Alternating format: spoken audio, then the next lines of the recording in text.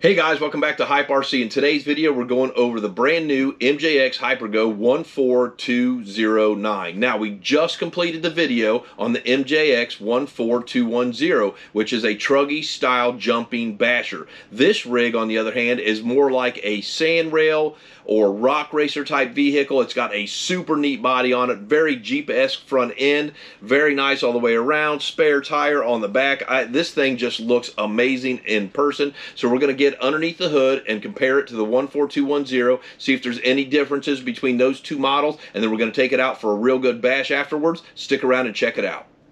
So let's take a look at what comes out of the box with your Mjx Hyper Go 14209. Of course, you get the rig with this absolutely amazing looking body. This thing looks so cool in person. It comes with a hard compound of on-road, off-road tires with an actual functioning fifth wheel spare on the back. It comes with the V1 remote with the throttle trim, the steering trim, of course the power on-off button with the 70 and 100% throttle control, and a third channel function button. It comes with a larger set of softer compound vented tires. It also comes with a 2S 3000 milliamp 25C battery and the charger, a very nice set of instructions, a Phillips head screwdriver, and then an extended T-wrench. So let's go ahead and take a look at what's underneath the hood on this rig.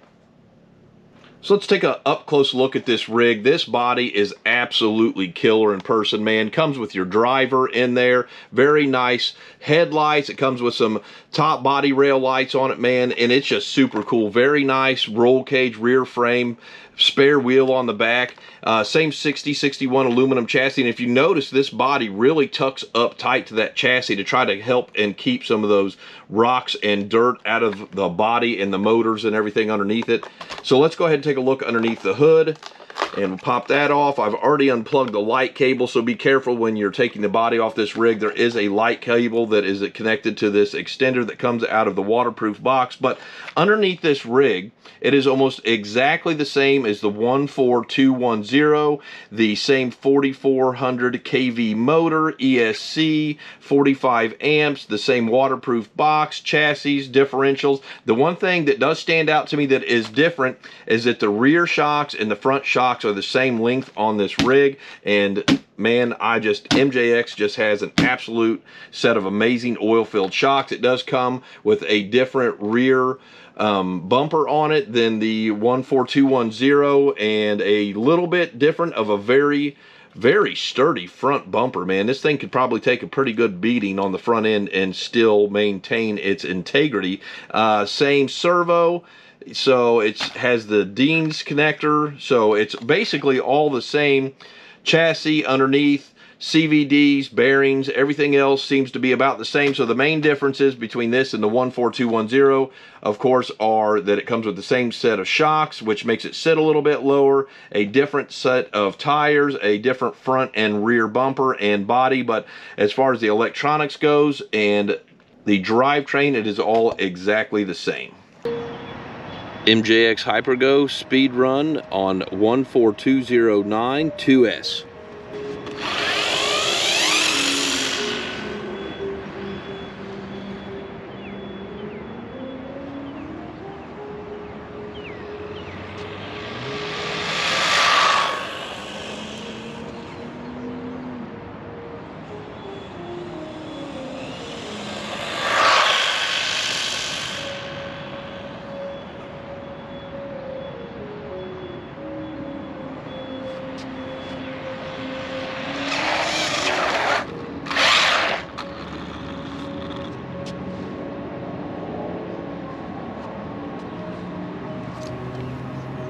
.28 miles an hour.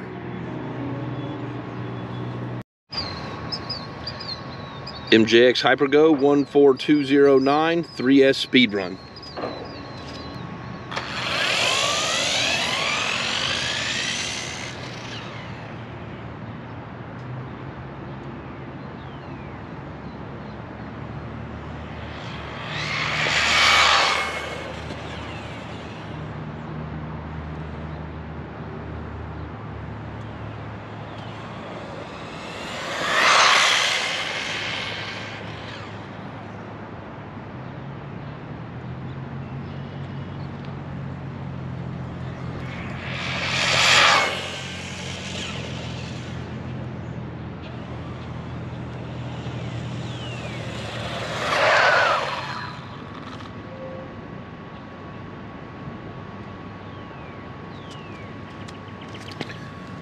40 miles an hour.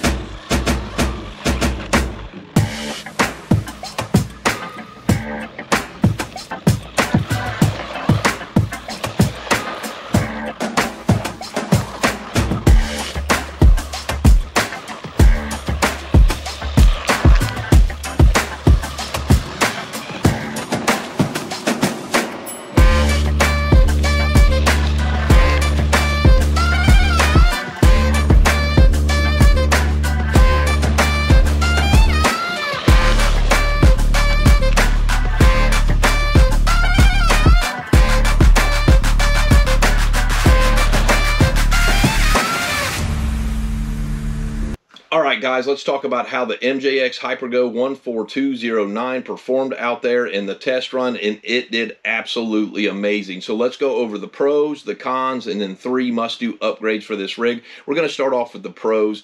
And just like every other Mjx Hyper Go 14th scale I've talked about so far, the durability of these rigs is absolutely amazing. I bashed this thing hard on hard dirt, gravel, and rocks, and it took everything I threw out of it and just kept on running. Did not break a single thing. Next, let's talk about the 45 amp ESC in this rig. It performs very well. I don't have any overheating issues whatsoever out of the motor or the ESC. Let's talk about the 4,400 kV motor that's in these. These things are just full of torque and power. So on 2S, we got 28 miles an hour, and out of 3S, we got 40 miles an hour, which is just a little bit slower than the 14210, but the body on this one is much heavier, much more durable for rock bashing. So with that more weight that you're going to have, you know, you're going to lose a couple miles off the top end, but 40 miles an hour on a 14 scale vehicle is absolutely ripping. Let's talk about the tires. So the hard compound tires that came on this out of the box performed absolutely amazing, and the dry dirt, gravel, and rocks, and the high speed runs, so that did very well. And then right now I've got the larger, softer compound, which they do balloon out a little bit, but make it running in the tall grass absolutely amazing. So the tires are absolutely fantastic. You get 2 free sets right out of the box, plus the extra 5th wheel on the back, so that is amazing. The oil-filled shocks that come on your Mjx 14 scale Hyper Goes are amazing. They're actually some of the best oil-filled shocks I've ever seen on an RTR out of the box, so no complaints there. The all-metal drivetrain in this rig just takes a beating, and I have not stripped any diffs. I haven't broken any CVDs, bearings, nothing. Everything works just very, very well. The only con that I can think of, which isn't even a con for me anymore because I'm so used to working on these Mjx Hyper Goes, is the Phillips head screws. But the screws are very high quality. I highly recommend you get a nice Phillips head screwdriver to work on it. But the screws work well, so I can't even really knock that as a con anymore. It's just a matter of preference, and I don't prefer Phillips head screwdrivers, but they actually work very well in this rig. So let's talk about the 3 must-do upgrades out of the box. We'll start with the third one. So it is these little retainer clips for your body pin clips, and you have to poke a little hole in the body and they mount directly to the body. But when you start cartwheeling these things and flipping them and jumping them, those body clips have a tendency to pop out. So this is a very nice, easy upgrade. I'll have a link in the description on where to buy these. The second upgrade that you need to do for these is an ESC extension cable, and what that does is allow you to plug and unplug the lights and be able to set this body off to the side and work on it without having to take that clip in and out every single time. So it just makes it a lot easier to work on. And then the #1 upgrade for this out of the box would be this dust cover that I found on eBay. This is actually a 1/16 Eve Revo dust cover, but it fits this rig just like it was made for it, but it keeps all that dust and dirt and rock, if you're going to run it in those kind of conditions, vibrations out of the motor, out of the fan, and most importantly, out from underneath the front steering servo. So if you get little pebbles and rocks underneath the steering servo in this, it will lock it up every time. I did not do that one time, and you saw how much gravel and dirt and rock I was throwing up with this thing. So my number one upgrade for this rig would be this dust cover. I will have a link to it in the details down below as well.